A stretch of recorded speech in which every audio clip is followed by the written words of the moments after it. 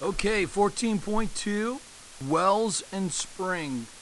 So what we're going to do today is you're going to be able to understand and describe what an artesian formation is, describe two land features produced when groundwater is heated beneath the surface, whether it be from active magma or just regional metamorphism. So let's get started. All right, so in Pontiac, we get our water obviously from the Vermilion River. However, like myself, many people in the country have to have a well that they can get their water from. And so basically, what happens is they drill a hole into the ground.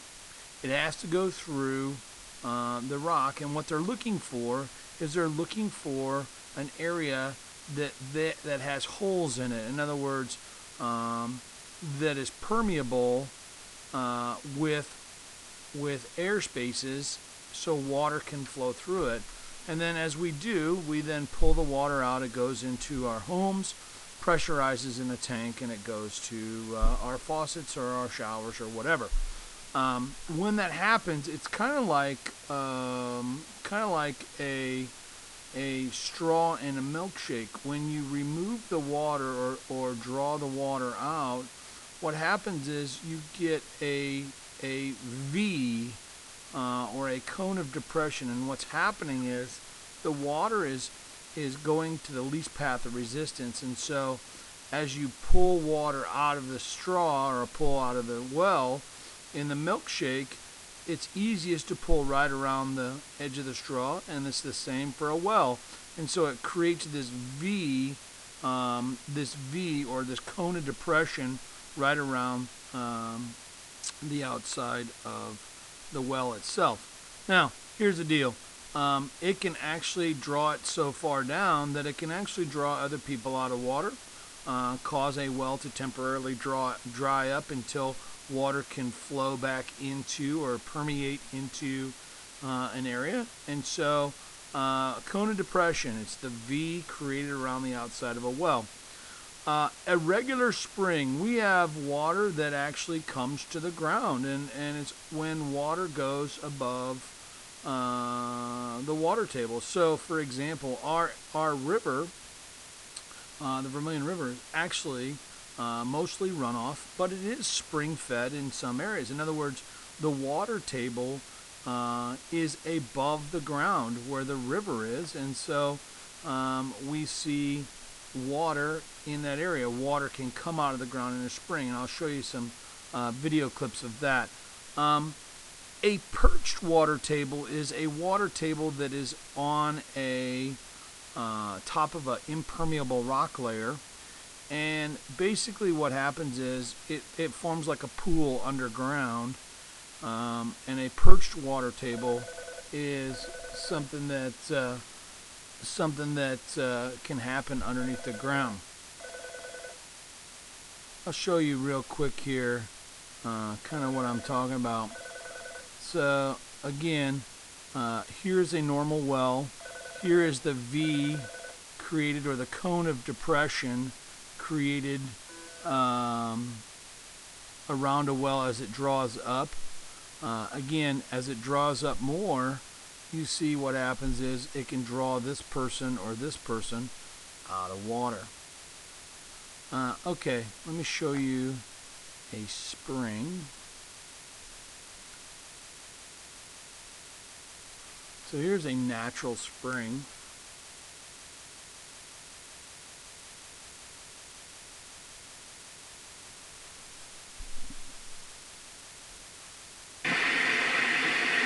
And again, turn this down. And again, the water is just coming out of the ground here because it's rolling where the water is above the water table. And so water is up at a higher elevation. We see this in the mountains a lot. And basically the water is just coming out of the ground. Well, it's just because it has an area that it can come out. So water's at a higher elevation. It wants to come out, least path of resistance. Makes sense. Okay.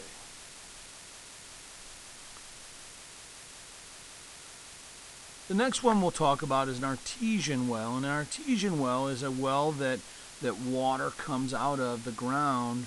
But the reason why it comes out of the ground is we've got pressure built up. We don't actually have to pump it. I think it's easiest to see what I'm talking about. And again, I'll show you a video of it. But when we're not pumping it, the water just pushes up from the pressure from higher elevation. We call this an artesian formation, and basically what happens is we've got two impermeable rock layers sandwiched in the middle of a permeable rock layer, and water is flowing through the permeable rock layer. So let me show you what that looks like. So this is what it looks like here. We've got, again, impermeable rock layer, impermeable rock layer, permeable rock layer. You've got pressure here. It's no different than the reason why water comes out of our water tower and goes to your house. So pretty simple. The pressure builds up and it pushes out. But what I'll do is I'll show you what that looks like.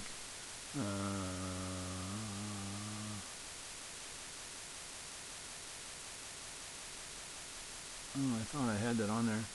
1 second.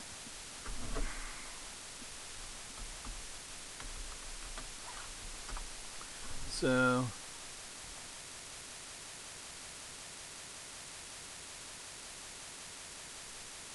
this will show you. Again, we've got pressure.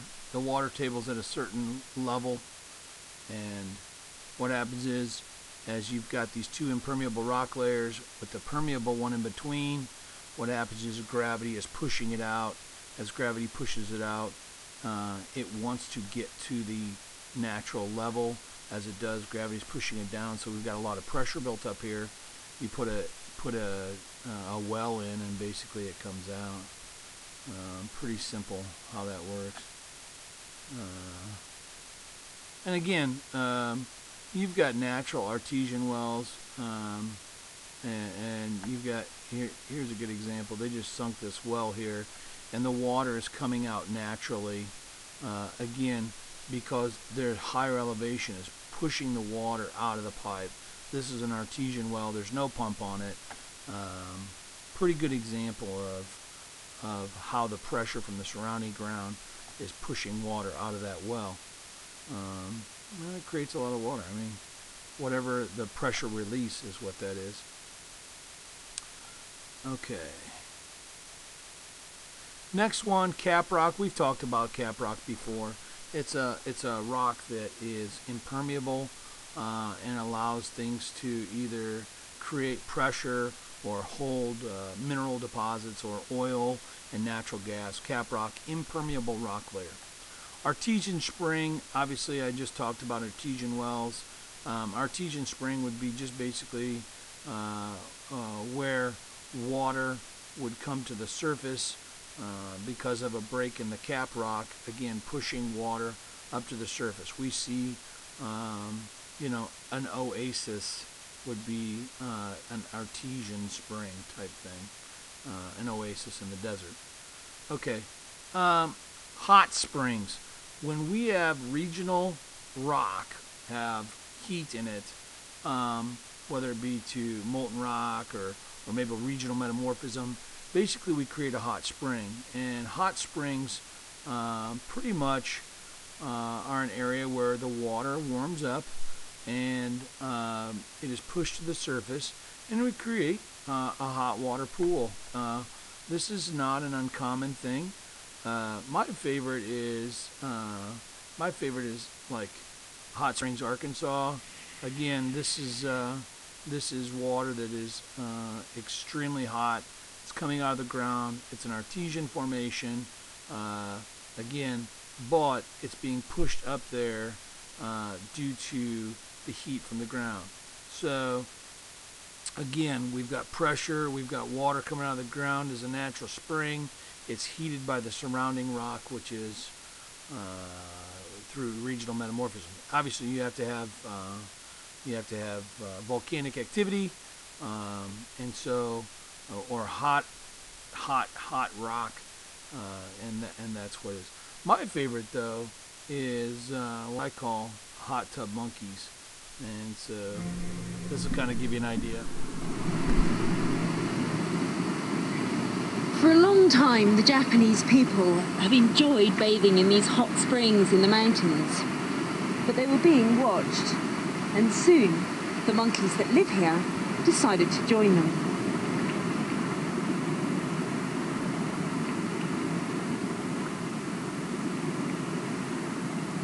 But the people didn't want to share their baths, even with their relatives.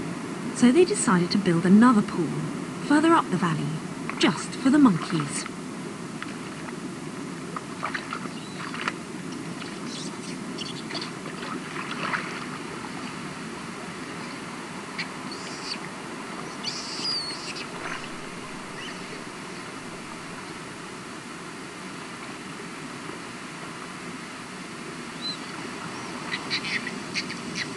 The first monkeys that discovered the joys of a hot bath were a couple of youngsters way back in the 1960s. And not surprisingly, the others thought it was a great idea. Now several troops share this hot spring, and it's turned into a kind of monkey health spa.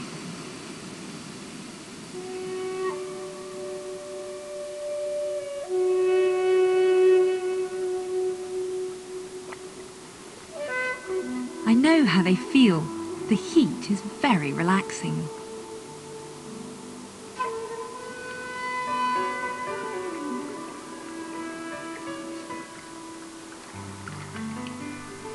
For those who do manage to stay awake, the pool is also a social hotspot, where determined fingers complete the cleansing and relaxation treatment.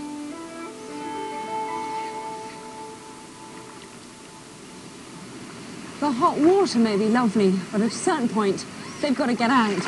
And they do look very cold and bedraggled when they do. But fortunately, they've got this thick undercoat, which never actually gets wet. And even the outside fur dries remarkably fast. Just like after any hot bath, they must glow with warmth for hours afterwards.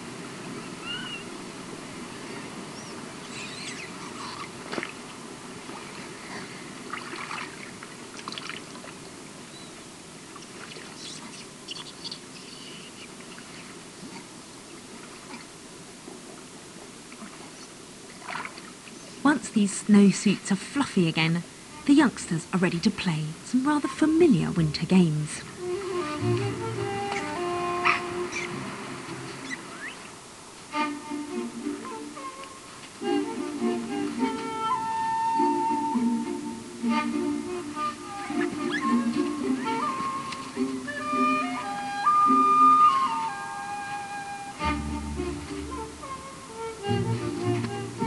Even with the thickest fleece, it's really cold out here. And as with all youngsters, they just can't keep out of the pool for long.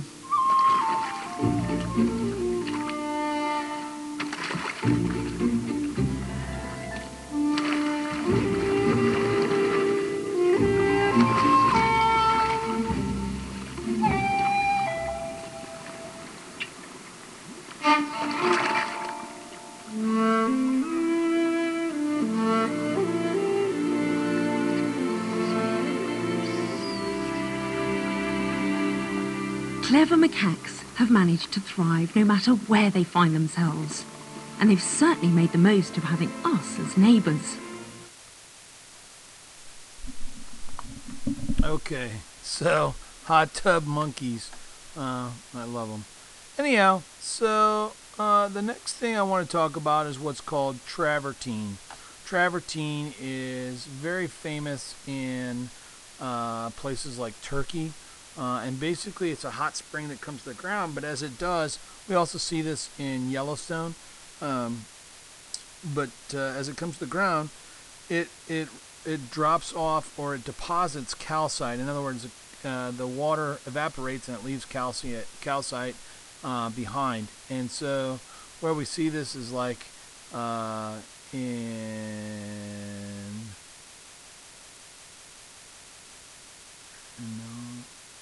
right there. All right. So this is This is travertine.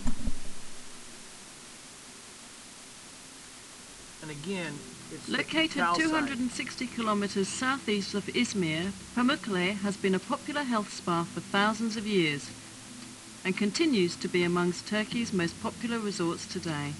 Set on a plateau above the broad, fertile valley of a Meander River tributary, the resort boasts hot calcium-laden waters that burst from the earth at a temperature of 35 degrees Celsius. And again, this is hot. Cooling as they travel through the many pools and channels, the waters finally cascade down a steep hillside, depositing their gleaming white calcium as travertines, or calcium rock formations. These fanciful shapes of pure white rock have earned Pamukkale its Turkish name, which means cotton castle. The Romans valued the health-giving properties of these waters and came by the thousands to relax and recuperate. They built the classical city of Hierapolis among the hot springs to accommodate visitors. Many of those who came were in poor health and hoped to be restored. But the city's huge necropolis tells a different story. It's the largest ancient cemetery in Anatolia, with some 1,200 graves. Among those buried here is the Apostle Philip, who was martyred at Hierapolis during the 1st century. Among Pamukkale's favourite sites is the sacred pool, littered with the drums of marble columns.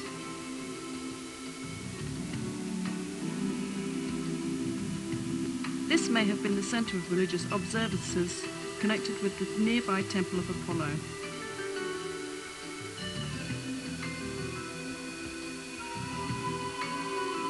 The 20,000-seat Roman theatre of Hierapolis is decorated with fine reliefs, recently restored, showing events in the life of Emperor Septimius Severus. Okay, so good idea of what travertine is. Again, it's the calcium that's left behind. The next thing I want to talk about is mud pots. Mud pots are basically when we have mud that's heavily laden or dissolved in water, and basically it's again in a hot spring, and they're pretty neat deal. I'll show you a mud pot here. That's travertine. Here's a mud pot. Doesn't really give you a good idea, but let me show you a mud pot. This is kind of pretty good here. And again, it's just like basically wet concrete, and the water is boiling hot from the surrounding area, the rock, and as it does, it just bubbles, and they call them mud pots. And actually kind of soothing to watch. I'm sure that if people could like find a economic use for this, probably like mud masks or something. But real neat. Again, water's being heated by the surrounding rock. It's got dissolved mud in it, and it's a mud pot.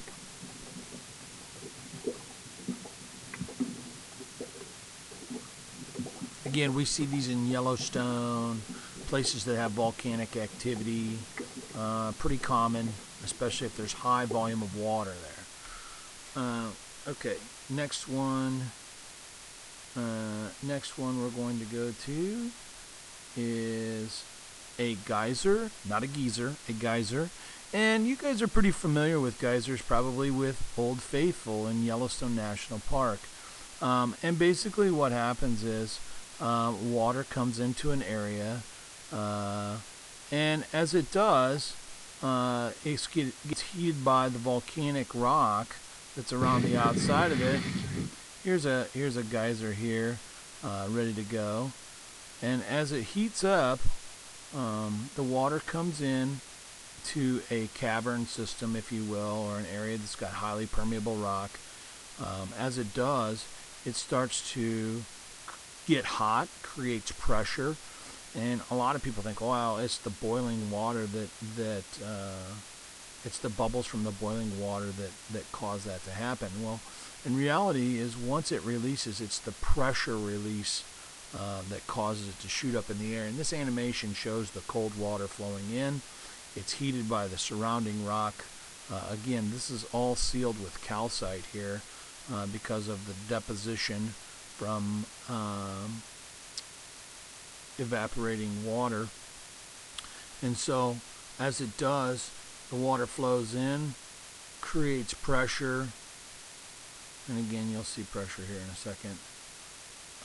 As it's heated up, it's creating pressure, fills up, and you have this little area that gets bubbles in it, and as it fills up with bubbles, the moment that it escapes, it releases all that pressure really quickly, and it creates a geyser. So we'll just watch this here.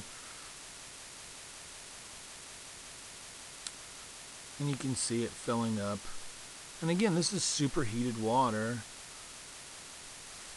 It's this chamber right here that causes everything to happen, right? So now we've got this chamber here that's creating pressure, creating pressure, creating pressure. As it does, it wants to escape. And when it does, it pushes all the water out and creates this geyser. And again, it's the releasing of the water, releasing of that water pressure that causes that to happen.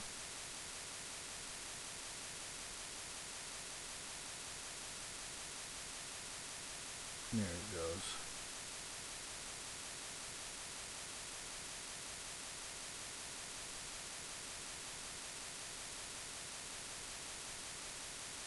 And just pushes all the water out. And then it fills up again. Pretty regular. Here's a double eruption in Iceland. Iceland has a lot of geysers, and you can see huge eruption right here. Pretty good. And again, it's filling back up real quickly, and it'll go again here. There it goes.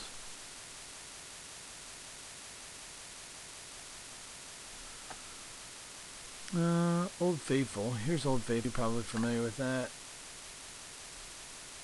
I watched a couple of guys one time.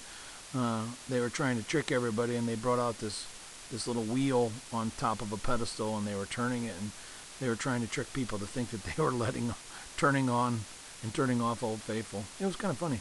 But this is the pressure coming out of the ground. Again, the water's superheated by the surrounding rock, and it's pushing it out. Old Faithful. And it can last for some time, actually. Very regular. You can set your clock by it. But as the rock type changes, then the eruption will change too. Very, very, very impressive.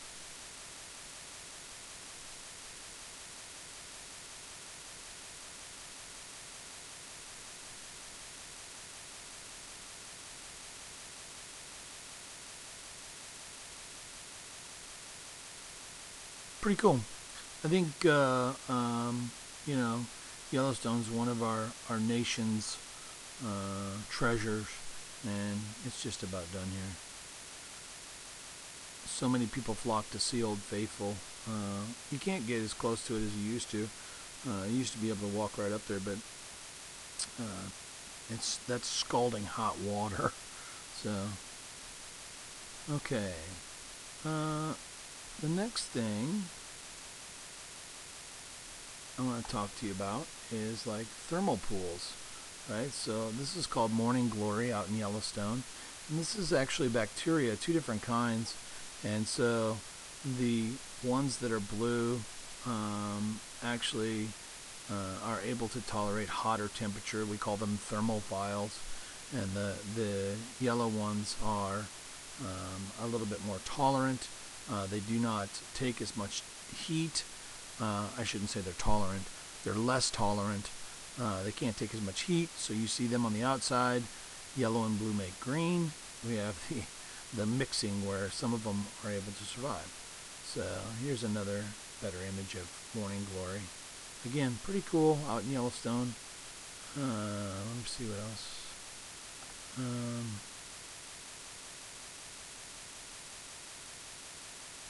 right. Oh, I forgot to show you this one. This is a huge geyser. All right. Let's see. So morning glory. Okay. Well, that's it. I really appreciate all you guys do.